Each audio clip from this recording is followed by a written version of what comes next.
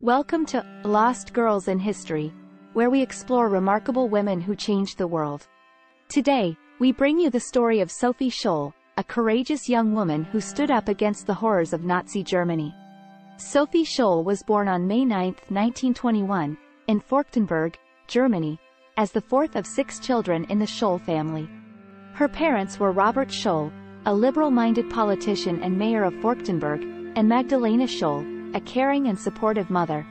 Sophie had 2 elder sisters, Inge and Elizabeth, an elder brother, Hans, and 2 younger siblings, Werner and Thild, who died young. Sophie's parents, Robert and Magdalena, instilled in their children a deep sense of integrity, justice, and compassion.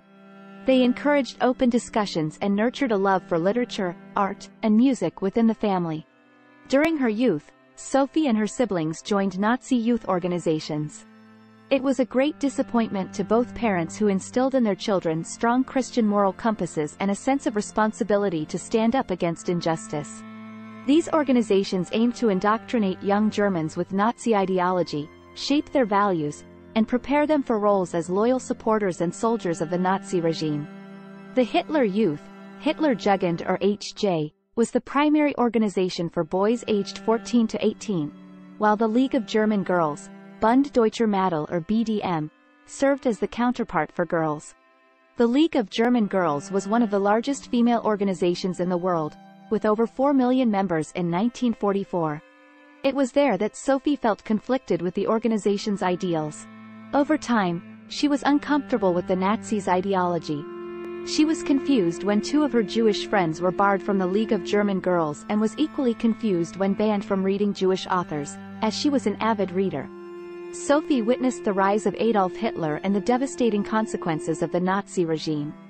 These experiences, combined with her family's teachings, instilled in her a deep aversion to injustice and a determination to resist the oppressive regime.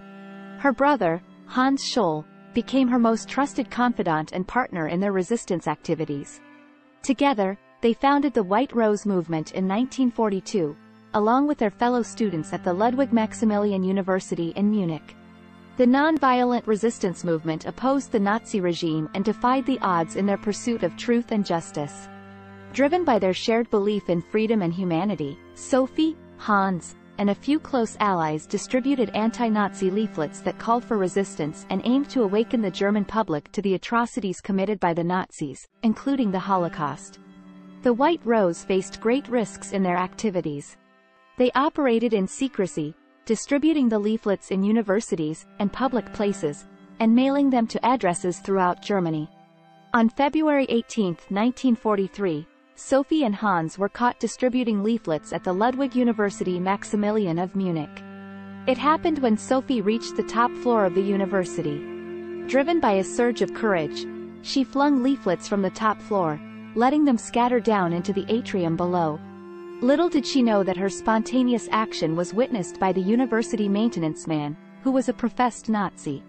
Arrested by the Gestapo, the Nazi secret police, the siblings were arrested and subjected to a swift trial. Despite intense interrogation and pressure to reveal their collaborators, Hans and Sophie remained steadfast and refused to betray their cause. On February 22, 1943, Hans, along with Sophie, was sentenced to death by the People's Court for treason and undermining the war effort. They were executed on the same day, their final act of defiance against the Nazi regime. The executioner Johann Reichardt, known for his chilling efficiency, ended their lives through the guillotine. Reichardt has said that he has never seen anyone die as bravely as Sophie. Her final words before her execution were, "Such a fine, sunny day, and I have to go. But what does my death matter if, through us, thousands of people are awakened and stirred to action?" Sophie Scholl's bravery and sacrifice have left an enduring legacy. Her unwavering commitment to truth, justice, and resistance against oppression continues to inspire people around the world. Sophie's story serves as a reminder that even in the darkest times, a single voice can ignite hope and spark change. Want to learn more about history? Go to MerryGoLearning.com where you can get even more information.